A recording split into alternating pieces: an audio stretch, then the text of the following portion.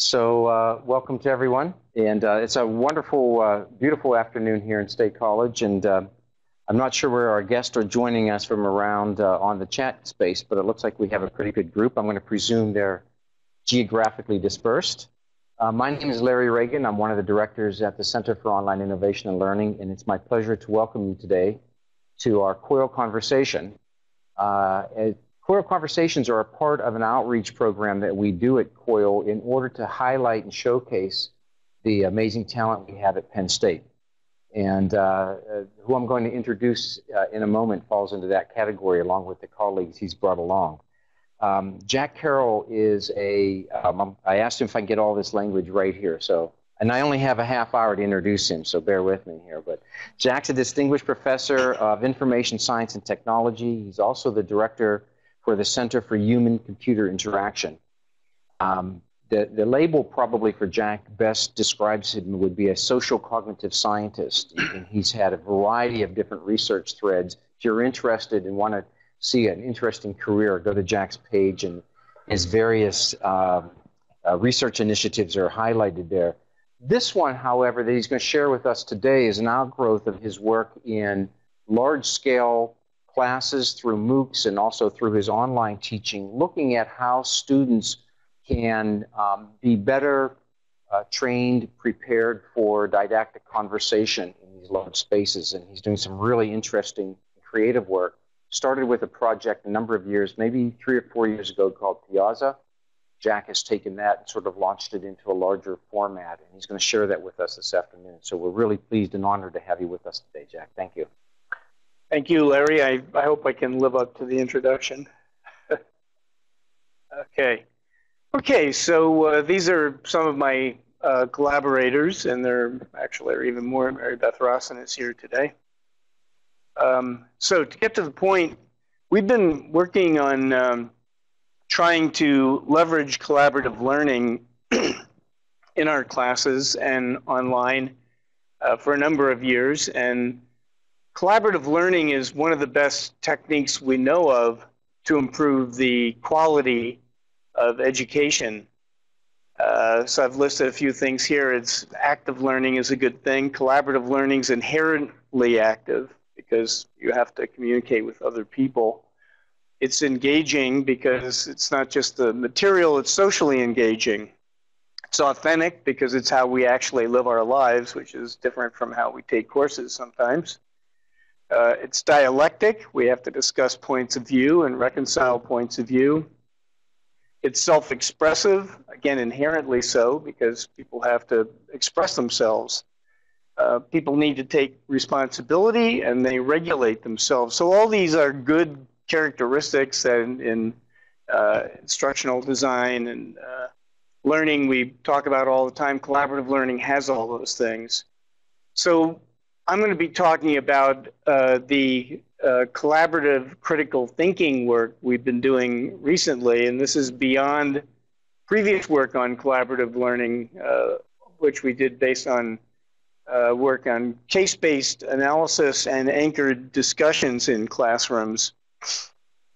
Specifically, we appropriated Piazza, the Piazza QA system. That interesting character there looks like an E-grav is actually a possessive S, but you can translate that in the rest of the slides.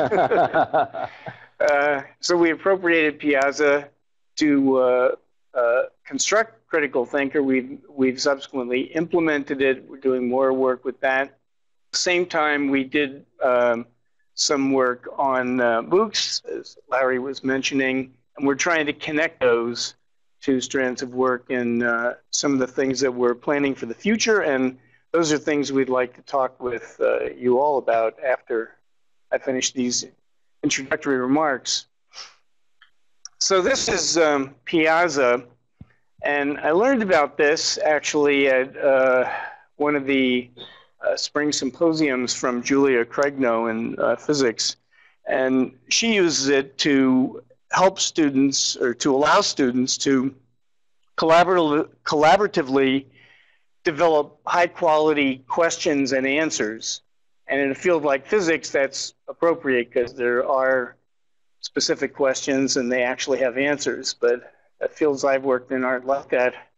But so we repurposed this and made the question pane a pro pane and the answer pane a con pane. So this is an example that in human-computer interaction we call reappropriation.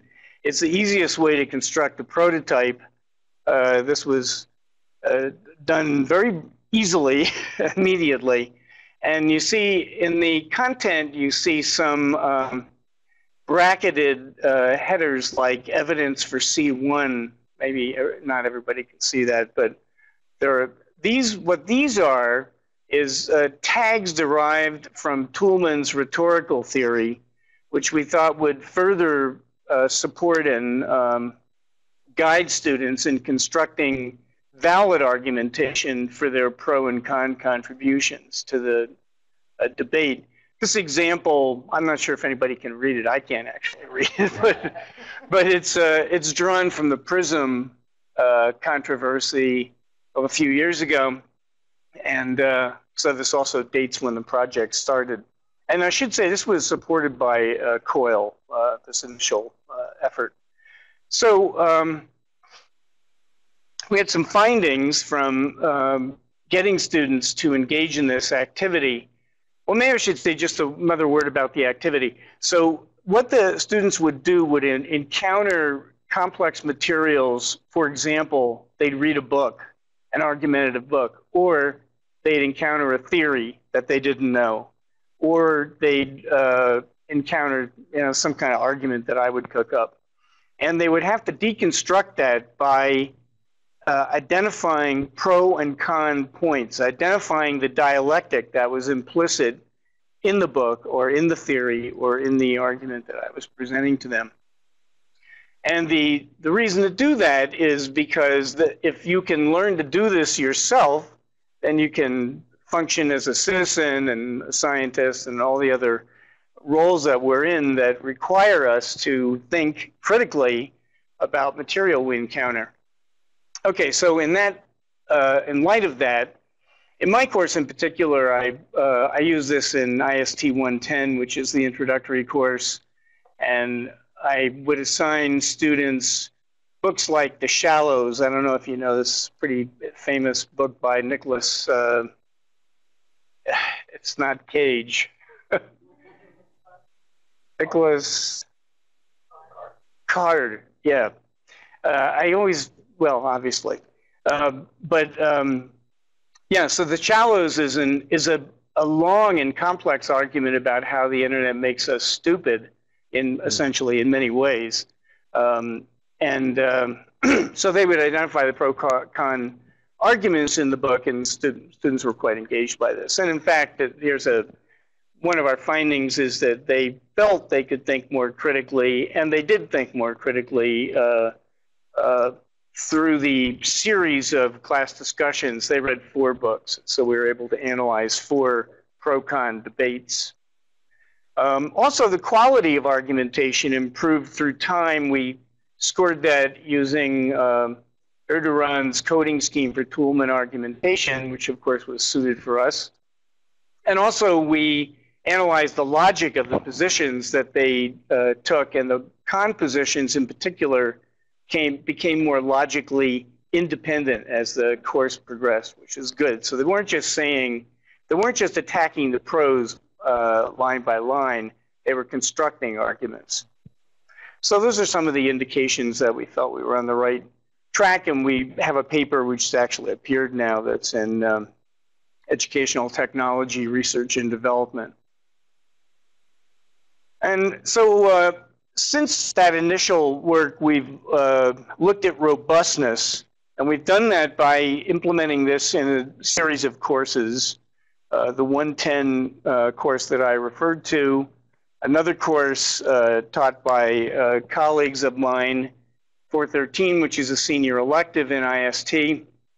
And here, instead of analyzing my lectures and these popular books on technology, they were analyzing various usability engineering methods, of which there's quite a few, and which have many trade-offs.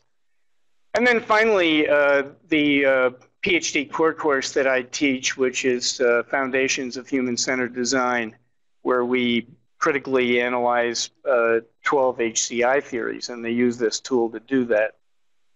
And it actually was about equally effective in all these different realms. The reason we want to look at this is because we're not only interested in 110, we're interested in a variety of educational applications and contexts. Based on all this, we invested the time and effort to build the tool that we call Critical Thinker.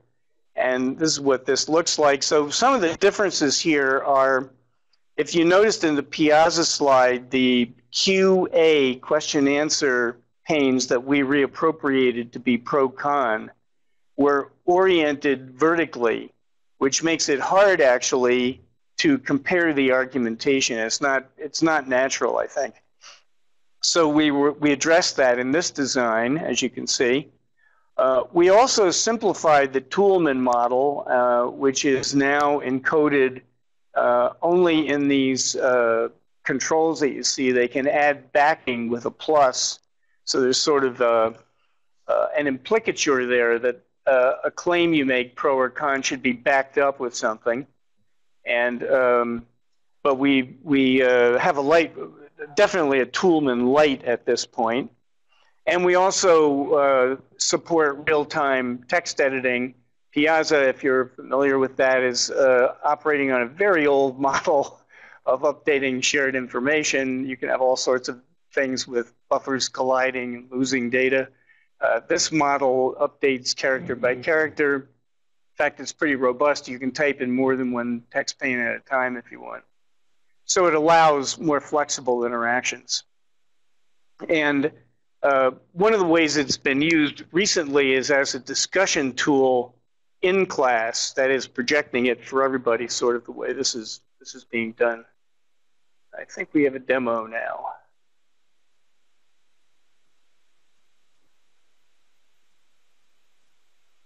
Yes. Critical Thinker is designed to support dialectical argumentation with pro and con structure. The text is synchronously updated to all end users collaborating on the argumentation task. With this synchronicity, students can collaborate on a finer-grained level. For instance, one student can work on proposing the proposition, whereas other students can come up with follow-up supporting points of view. Students can use different color-coded icons to indicate their typing status and differentiate among themselves. Students can use within-system chat functions to facilitate this argumentation development process and help with the group coordination.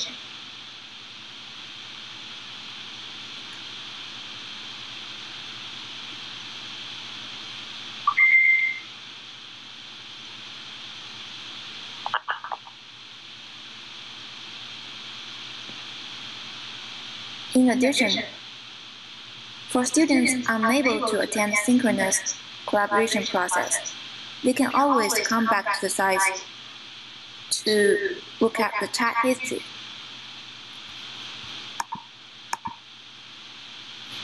From there, they can browse over the chat history during which the argumentation is developed. Thus, more context can be reserved for future use.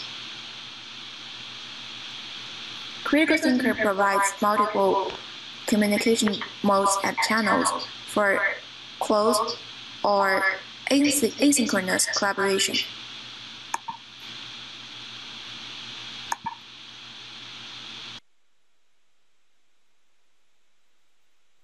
Okay, thank you, Na, again for producing that demo. All right, so the status of this project is we're still refining and using Critical Thinker. It's actually harder to come up with a simpler design, a simpler system, than one that looks very complicated. I hope that looked very simple. Took a lot of work to get it there. And I'm using it this semester in my IST 520 course. I used it last fall in IST 110. It was used in 413, and another instructor has adopted it for 110. So we're still pursuing that robustness goal and finding basically very positive evidence and writing papers about its glories. So another thread in this work has to do with MOOCs, as Larry mentioned, and of course MOOCs or any other kind of online learning experience is much more daunting for collaborative learning. It's harder to do, it's done less, it's done more trivially. That's all certainly true in the case of MOOCs. And a second COIL project that we had, in fact, was to look at MOOC experiences as opposed to MOOC analytics. There's quite a bit of analytic work on MOOCs, but much less qualitative work. So we did a study interviewing students and instructors who had taught or taken MOOCs. And what I'm commenting on here is just part of that work. This actually was quite productive too, and there's a series of 4 papers, one of which is being presented today, I believe. But with just looking at the motivation fact for now, we found that these motivations are quite diverse. This bears incidentally on the much touted fact that MOOCs have terrible retention statistics. If you actually look at the motivations of people, quite a few MOOC students have no intention of finishing the MOOC when they start it, which makes it sort of a bit dodgy, really, to call them dropouts. But there are quite a few different motivations. Some people have immediate needs, and some of these are quite narrow, like they may want to review one theorem, again, in which case they're not really dropouts, they're more like drop-ins. People want to prepare for the future, they're just curious about something. The thing that I found most striking for the purposes of this short talk is that one of their main motivations is to connect with other people. This is kind of a sad motivation in a way, because as you probably know, MOOCs are quite poorly provisioned for supporting connection to others. The main official tool is the forum, which is really just about the worst collaborative channel we could think of, anybody could think of now. And so basically, we find there's a big mismatch between MOOC features and this key motivation. And people do a lot of workarounds for this, like people always do. They're creative about everything. And in this case, you see quite a few Facebook groups associated with MOOC offerings, and those are much more active, and they differ quite a lot in terms of what's going on with respect to the MOOC forum tool.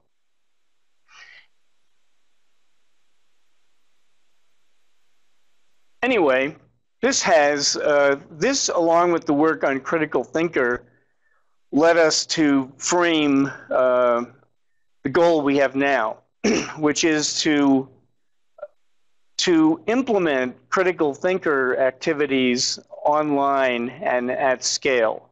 So this is a big step from what we've done, and you know, things could work very well in the context we've done them in, and not online or at scale. So I think these are big open questions.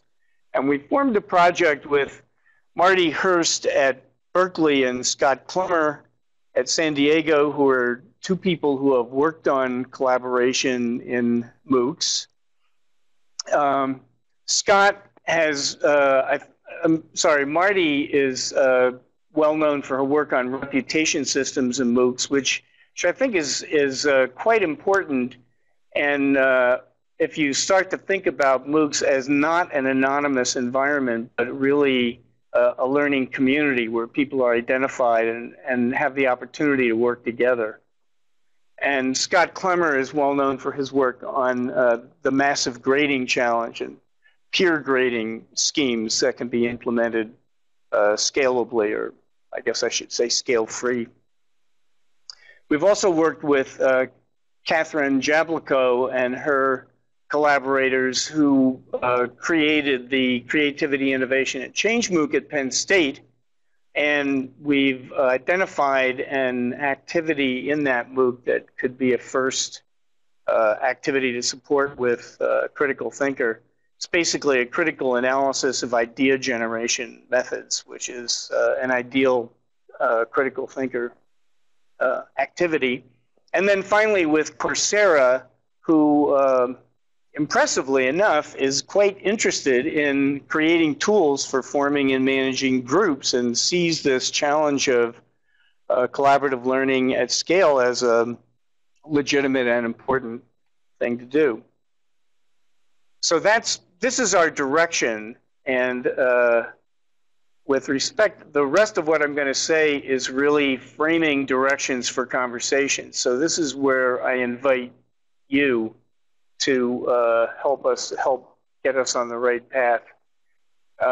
So I'm going to just briefly decompose challenges into the experience of online collaborative learners and social technical systems for managing groups at scale. So online and at scale can be really looked at as different challenges. In fact, one way to think of this is the online challenge includes, say, a World Campus course, which is not learning at scale, but it's learning online. A MOOC is both. So learning online, we're interested in integrating critical thinker into online classes. And the first thing we realize is the critical thinker activity is much broader than critical thinker. This would apply to a lot of things people do in hybrid classes. If you think about the flow of the activity, students have to read or analyze something. They have group level pro-con argumentation, and then class level elaboration or synthesis. I mean, that's schematically the way these activities have been structured. But in the hybrid class, that is a face-to-face class with online tools, the first and the last one are done face-to-face, or done leveraging the fact that it is a class. And only the pro-con argument is done online, and even there, some of the work is done in Google Docs. I mean, we know because we've surveyed the practices of the students.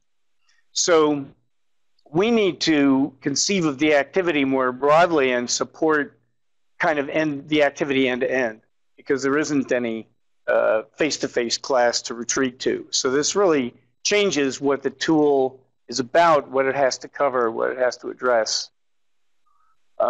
Evaluation and feedback for the various phases of the critical thinker activity also become more problematic online. These evaluation and feedback functions are, of course, carried out by it can be carried out by the instructor. Some of the evaluation is peer evaluation, but that is also leveraging to a considerable extent the face-to-face opportunity.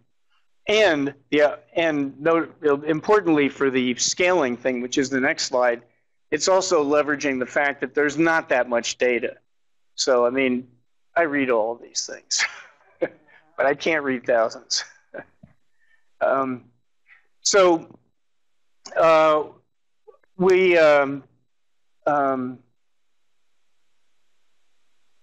drawing a blank on the point. The next bullet. So maybe I'll bring my collaborators into this. No, enhance and articulate interactions among students. Have I?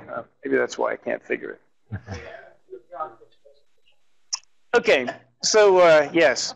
So we would like to use online tools to provide feedback back to students. So for example, I don't have to visualize things if I can interact with them face to face and explain things. But on a larger scale, it might be very useful to leverage visualization tools or automatic analysis or peer analysis, other kinds of approaches to getting feedback and analysis together. And most of all, as a point I made earlier about the original tool, we have to keep this very simple, because if it has to get much more complex to do all this, it may not work. I mean, it's working now, but that's partly because it really is a walk-up and use system. It's quite simple.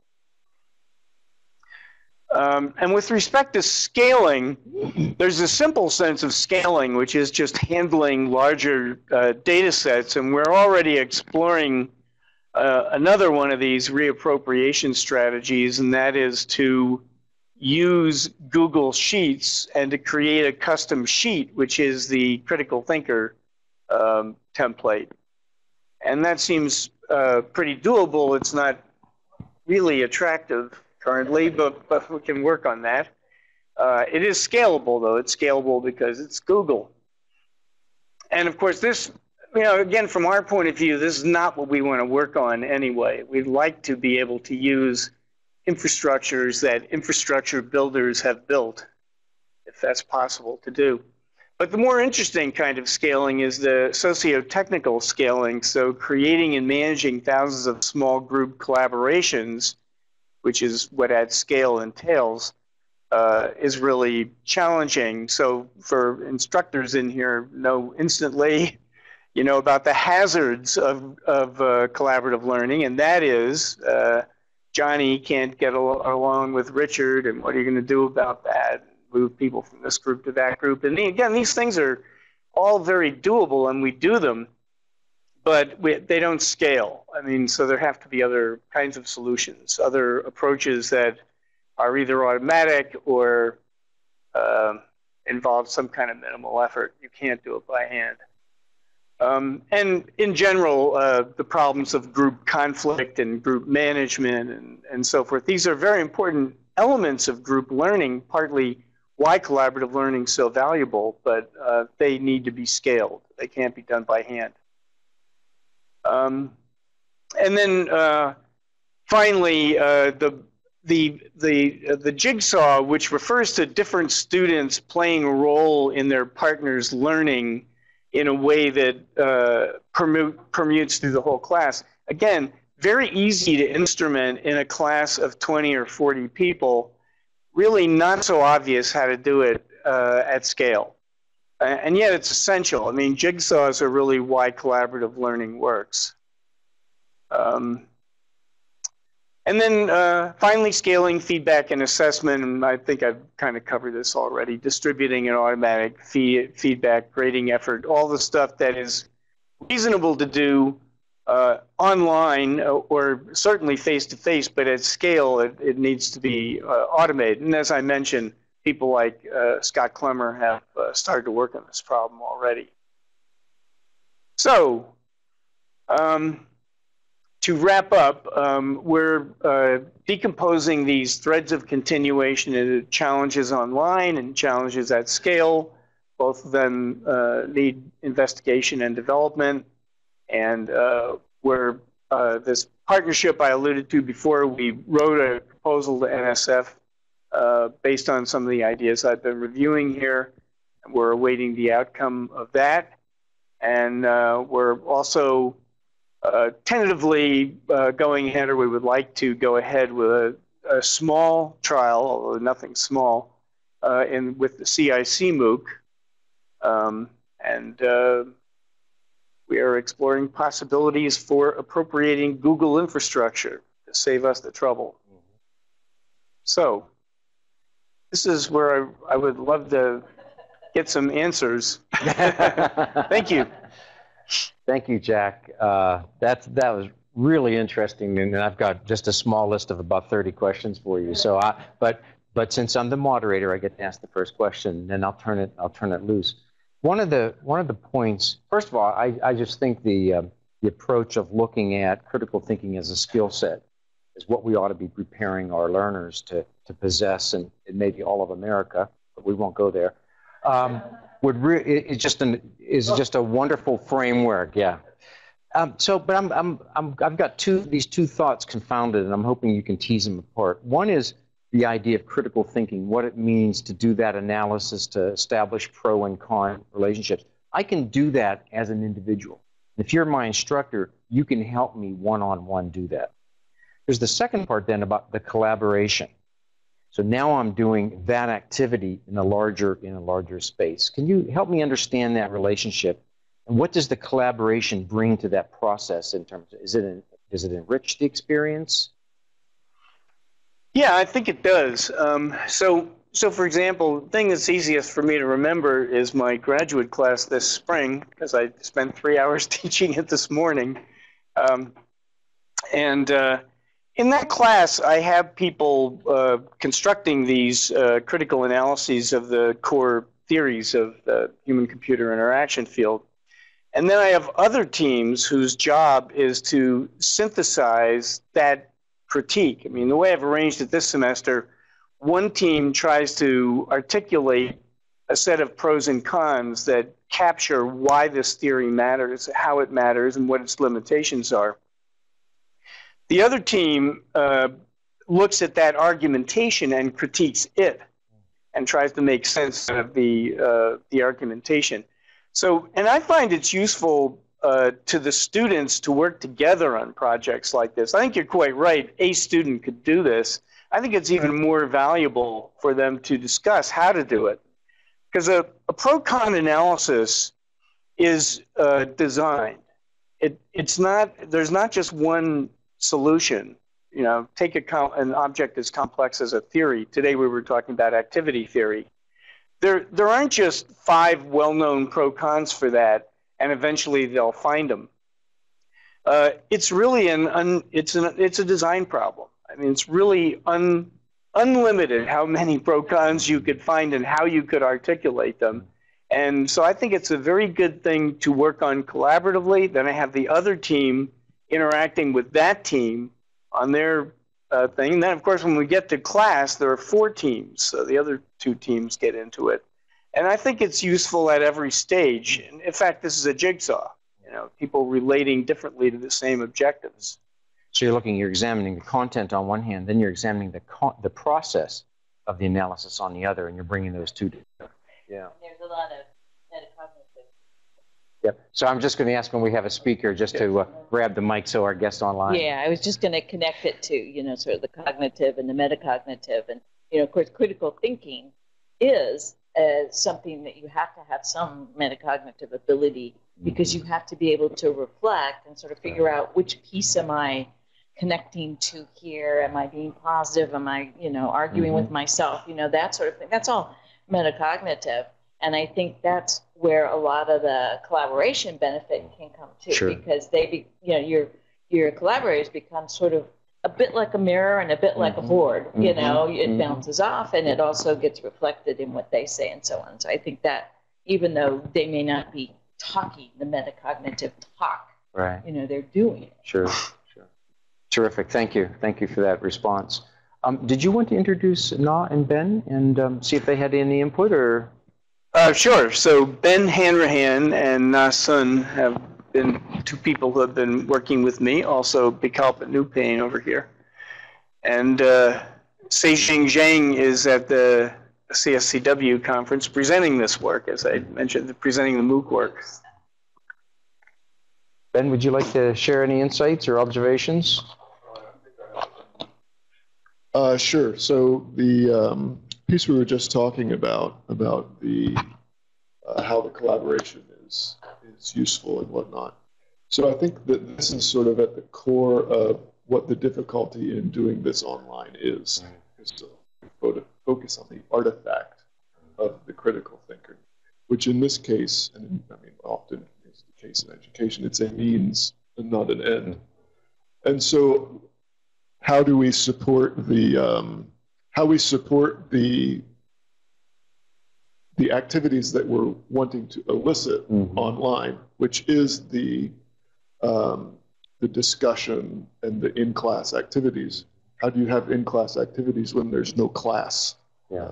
So that's really, I think, the core of the problem of the two thrusts we were talking about the in the World Campus type of setting and in the MOOC. Can I ask, Ben, is it an issue of immediacy that you need to have the pro-con dialogue going on in sort of real time versus the synchronous nature? I post something and 2 days later, perhaps you come in and you post a response. Is it that latency that's part of the issue? I don't think so. It's phased right now, isn't it, Jack? I mean, there is some lag. It's not a like active when they're constructing the artifact. It's not right. So one of the ways I use this activity is to keep students engaged through the week. So so they meet with me every Tuesday morning, but they have stuff to do about every day and a half. There's a deadline every week. So this argumentation has develops checkpoints over time. Yeah. I see. But then it culminates in class, which obviously needs to be very low latency. Yeah. Because then they're having the discussion in class, which I think is really the end goal of the activity. Sure. Thank you. Might be on. I can't resist. I wanted to say a little bit more about the synchronous versus the asynchronous. So what happens when you have this kind of synchronous collaboration, whether it's face-to-face or if we can create it online, is you get a bit more of the evaluative component of collaboration, right? I mean, you get the evaluation asynchronously, but when you're working synchronously, things like rhythm and emphasis and, some of the extra aspects of language and communication come into play in a way that's harder to have when you have that more, you're each going to a blackboard, essentially, that kind of thing, and leaving notes for each other. So I think that there are parts of it, and I think especially when we're talking about these higher level aspects of learning, like metacognitive stuff, that a synchronous exchange could be very valuable if we could figure out a way to do that. Sure. Yeah. Good. Thank you. Nah? Actually, in the critical activity, since I was also a student in the critical thinker activity, when it was very quickly in Yada, and now I was part of the designer in design new tool, and I think that it is a mix of both.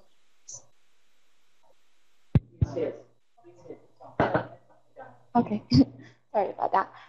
So for my part, role as a student, we do the synchronous collaboration as much as we could, because when it is more synchronous, we can get more, like Dr. Rosson has said, more immediate feedback from the students.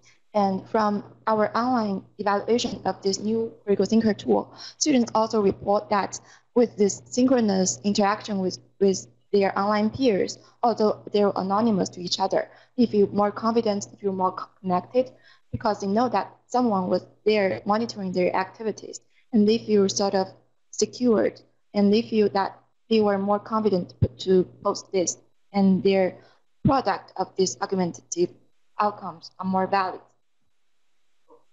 Interesting. Yeah. Okay. Thank you. So I'm going to go to TK's got a couple questions for you online, if you don't mind, and you know TK. So a couple questions he has. One is to define the term free scale free. You mentioned it when you were referencing Scott Clemmer. And then the second one is he'd like to know a little bit about the size. What are you finding in terms of an effective size of these groups, and 5, 10, 100, 1,000? What's the, what are the magic numbers there? So. Okay. Well, scale free just means that a technique works the same at any scale. So it doesn't have a scaling ceiling. So the kinds of management that I do in my face-to-face class is not scale free, because I'm a scaling constraint. Mm-hmm. And the room is a scaling constraint. Yes. Yeah. Right. Mm-hmm. Yeah. So, but to answer the second question, we have not done. There is research on this, but we have not done with our activity specific work looking at trade-offs or performance characteristics of different size groups. So I have to give a kind of a practitioner answer and say that I really like to have groups of 4. I think that's a great size, but I can't always do that. So I'd say 4 to 6. I wouldn't have a group of 7. But this is really just a practitioner, you know. Well, we draw a lot from. It's what I do. Okay. You know, so what would work or what the boundary conditions are, I don't know. And I think the way you settle most things in education is you try them, you know. And so other people, that's why I have been trying to get other faculty to use this tool, and why I want to explore other scales, because we can learn some answers to that question. It's a very valid question. Sure. Good. Thank you. So let me, I'm just going to glance online here. I don't see an immediate question coming up, but let me turn to the room. Any questions for Jack or his team? So if not, I have a list, but I don't want to monopolize the questioning. Lisa? I'm wondering if you could just say a little bit more about what parts of this process are synchronous. I think I misunderstood from your last answer. I wasn't expecting you to say what you said. So can you just kind of spell out what's synchronous, what's asynchronous? So I'm answering with respect to the current implementation that I'm using in my current class, what's synchronous. The tool, the biggest difference was the tool itself. Piazza's not synchronous. Piazza has to actually have explicit saves. And because it's possible for people to access it at the same time, you actually can lose data, because you get into these scenarios where the first person to save, their buffer is saved and yours is gone, right? So that's a really bad design. You know, it's I mean, nothing against the Piazza people. They're very supportive of us, but they really have no chance of staying in business, I think, if they don't change their technology. It's way out of date. So when we left it behind, we created a synchronous infrastructure for our system. So as Na said in the video, you can be typing in several of those text panes at the same time, and the system can keep that straight, and no data is lost. So that's synchronous now, and it used to be asynchronous. All the other things are basically managed face-to-face, so that's synchronous. So it is all synchronous now. What did you mean to say when you? Yeah, I think you brought up the synchronous thing. So that's working, isn't it? Yep. Yeah. Yep. Yeah. Oh, I'm not sure if you're asking about the tool or the activity. I was asking about the activity, but I appreciate the clarification on the tool. Yeah. So do you want to speak to the activity? I think she's just asking, what do they do at the same time in class, and what do they do on their own time? Yes. So I referred to things like they have to read and understand. In my current class, they have to read and understand the theory. They have to construct the pro-con arguments, and that could involve some refinement. Then another group has to look at those arguments and synthesize and critique their pro-con analysis. And then we meet in class. So it's all asynchronous. It's staged through the week. And I use this as they're out-of-class group assignments. So what I'm trying to do is keep them engaged with the course material, keep them engaged with each other. And, so usual reason instructors do that. And also because if I did everything in class, I'd get like 1/10 as much done. But if I make it all, I think you use the word culminate. I have them do all this preparatory work, and then it culminates in a plenary discussion in class that just has more energy because of the work they did before. So I have a friend of mine, and nice to see you, Michelle. It's been a while. Michelle Klein, who teaches tax law for Penn State, and she's an accounting faculty member. And she says that she believes this work could this tool could fit into her senior level course, since they are analyzing tax issues and must always consider the pros and cons of various tax laws and actions. She says currently they're using Collaborate, which is embedded, I believe, into Penn State's tool. Is that embedded into in Canvas? And but she said it's difficult when you're geographically dispersed, and she's wondering if this is a tool that might be Blackboard. Yes, right, Blackboard Collaborate. If it might be embedded into, is this a tool that is accessible to someone like Michelle in order to work with her students who are literally around the globe? Is that for online? Yeah. I mean, the answer is in principle, yes, but the limitation is the tool is supported by us, and that that's not scale free. That's not scale free. That's not scale free. Now we know where the term scale free comes from. So, I'm wondering if you know, it seems to me the skill set you're working on and trying to develop in students, whether it's undergraduate or graduate level, is just an absolutely critical part of what we do in education. And I'm not sure we do enough of it. And I'm wondering, this tool and this tool application seems to me to apply to almost every field. I'd be hard pressed to think of a field that it doesn't apply to, right? So what's the potential, if you think out of this? Is this a product that we can embed into, say, Canvas, and it's a tool set, or it's an app that I can embed into my Canvas class? I now add CT, and now I can build out my STEM, and then I can build out. Is that the hope? Yes, that's one of the outputs of the NSF grant we're proposing. That's why Coursera is a partner.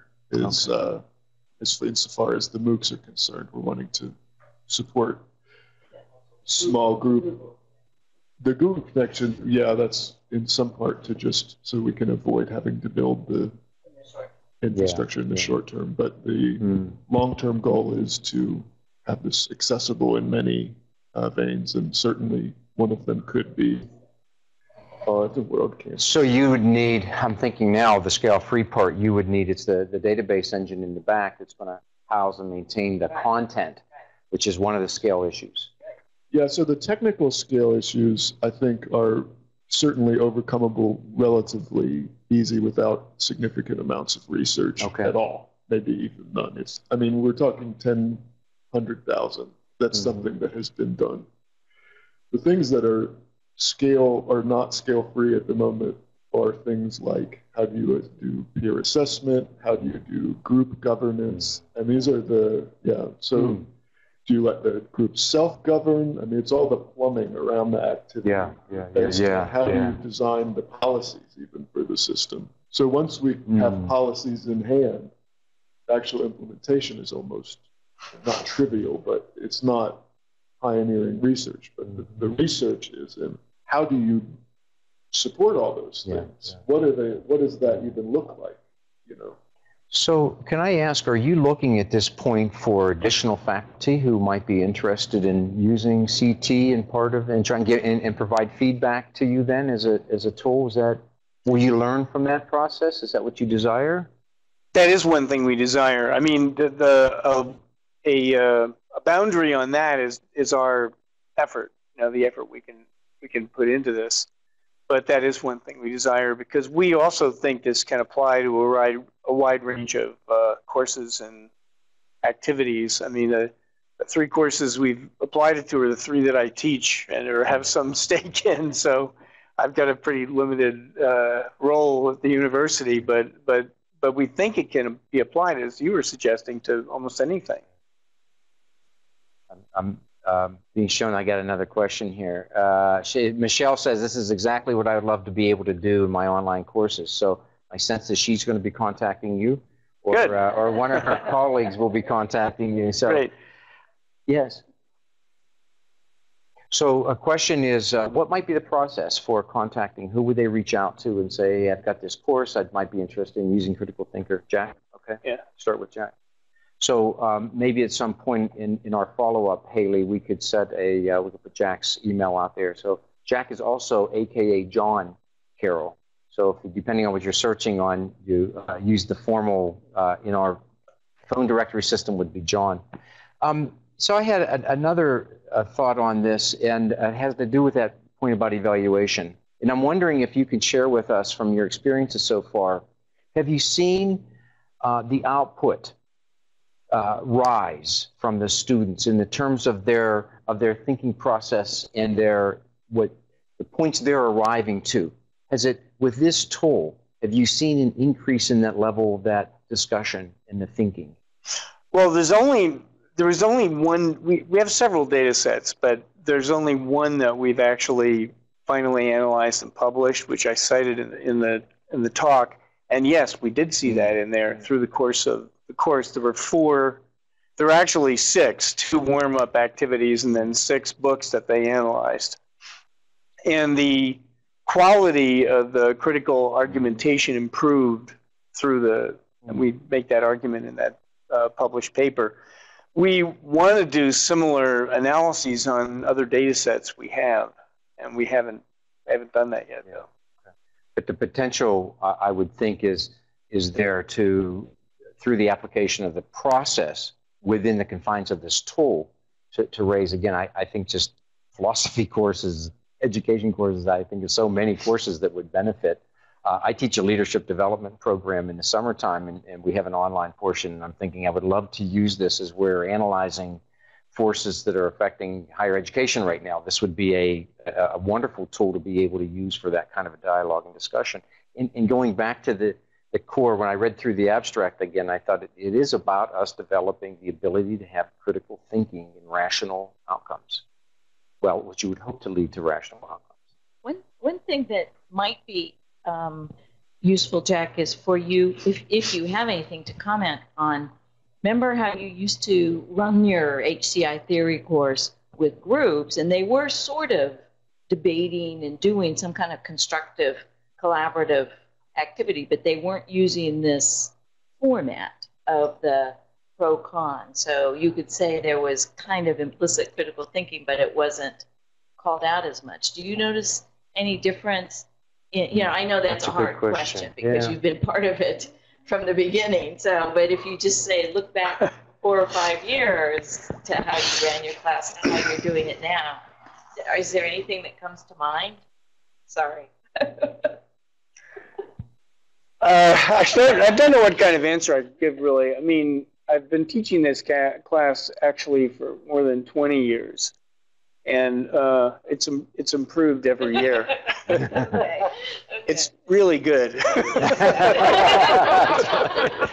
Not to be biased or anything, but it's brilliant. If I have to say it, it's brilliant. But Mary Beth, you raise a really interesting point, in that is sometimes I think as a researcher, you're so close to the content, you don't notice those somewhat incremental improvements over time until you step back and think, what was it like 10 years ago or 20 years ago when I didn't have these tools? And you think, geez, the difference is now when I come into the classroom, students are better prepared. They've already had an exchange using critical thinker online, so now in the classroom they're better prepared to have these interactions. And you might not have thought about that until you sort of do that reflective piece. So I think it's a good question. It probably takes a little bit more thinking, reflection on Jack's part. I'll just give a quick, for instance, because I have over those years substituted for Jack, a fair amount. And so I remember coming in the substitute instructor role back in the olden days when it was, you had your groups, but not the critical thinking activity. And if I just had to say, I haven't seen your classes these days, so I haven't been there, but it was a sort of a more siloed thing. Every little team had its role and they did their piece, but the other teams were just kind of reactive. And it seems like what you've set up now is they are more prepared, right? They kind of know what the arguments are going to be, and they've thought about, in some cases written about what they think about those arguments. And so they're starting at a higher level. I'm just feeding that to you, Jack. Well, I think that might be true, but like a lot of people, I'm like everybody who does anything, I'm getting better, and one thing I do that really strictly doesn't have to do with this critical thinking intervention, but I use Jigsaw. So the groups that work in class together are not the groups that worked on these projects through the week that I just discussed. The reason for that is that I feel they've already shared a lot through the week on their getting the argument together. Then I put them into different groups in class where they have to represent the teamwork that they did during the week with new people who did different teamwork in different roles through the week. And yeah, but actually, once you get the permutations done, you know, it just runs like a program. But I think that, you know, that has nothing to do with critical thinking per se, but it makes the class discussions much more animated. So it's hard to tease out sort of, have you gotten better in your teaching and more refined? Yeah. And, you know, so, but I'm just really thrilled to see this product and to see where you folks have taken this. And the potential, I think, is tremendous. So I hope we find ways to continue to encourage you and support you where we can in this. This is really good stuff. Any other last questions for our guests? Lisa? Not so much a question as a comment, because I was just jotting down the notes. I forget if it was Mary Beth or somebody else who said what you get from synchronous kind of discussion, rhythm, the emphasis, the immediate feedback. Somebody was mentioning those things. And I wonder if they're using critical thinker and being prepared for a discussion. Now think about the online learner. Can the online discussion then be less reliant on the instructor because the students are more prepared to have a discussion that could be synchronous then, that they sign up for a time to have it, and maybe this is paving the way for different ways to think about online. Everything works as hoped. Sorry. I just said if everything works as hoped. Very good. All right, well, please join me in thanking Jack and his colleagues for very. You're welcome. And who knows, maybe in a year we'll get back together again and see where you are. And if you're interested in critical thinker as an application within a course you're teaching or supporting, please reach out, let Jack know, or contact one of us. We'll get you in contact with Jack. But thank you all for joining us this afternoon. And thank you to our guests online as well. Best wishes.